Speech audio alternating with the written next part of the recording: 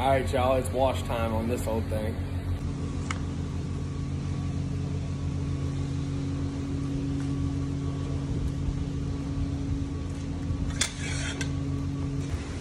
Gotta hit it with that degreaser to get all this mold off.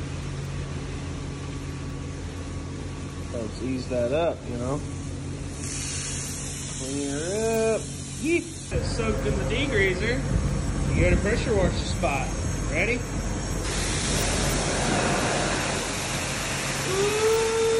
baby. That's coming out better than I thought it would. Yeah.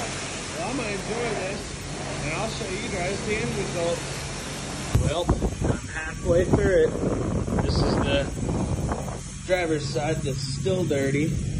I'll wrap it down and show you how it turned out on the other side. Boom.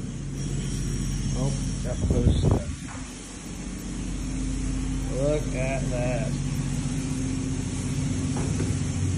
So much better with all that mold and crap off of it.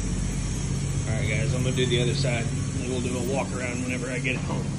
Alright guys, so before I do this walk around, I mean, and it's not perfect, okay, but I'll do the video on that in a second. But so I was really upset because the hood ornament was missing. And I was really upset. I got to looking through the inside of the truck. Look what I found. Oh man.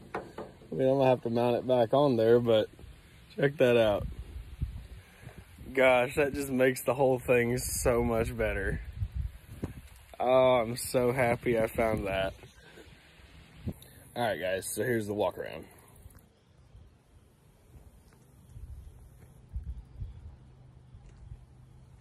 Now, this ain't perfect, but it looks pretty darn good.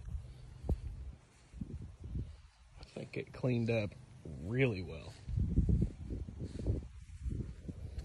Got a bad tail light, bad turn signal. This bed topper is coming off. If it wasn't so dang ugly, I'd leave it on there, but it's all beat up, so I ain't leaving it on there. But anyways, here it is after I cleaned it.